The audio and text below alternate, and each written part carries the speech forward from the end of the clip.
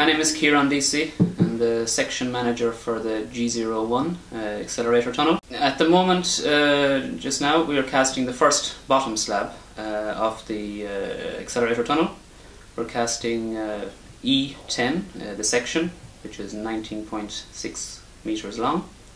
And we're casting today 111 theoretical, so between 111 and 115 cubic meters of concrete in the first bottom slab. This evening, or so later on this evening tonight, the concrete will be stiff enough for the next crew to go on it and start to finish it. We have to do the finish so that we can have the right finish for the HTC or super floor that will be done later on next summer, the grinding of the floor. So this concrete in principle it'll take 28 days to achieve its full strength. But after, with this temperature, maybe 6 to 8 hours, it's hard enough to go up and to walk on it. This casting has been the preparations of many months of work. So yesterday we had the final inspection and we got the approval to cast. So we felt confident then this morning starting off.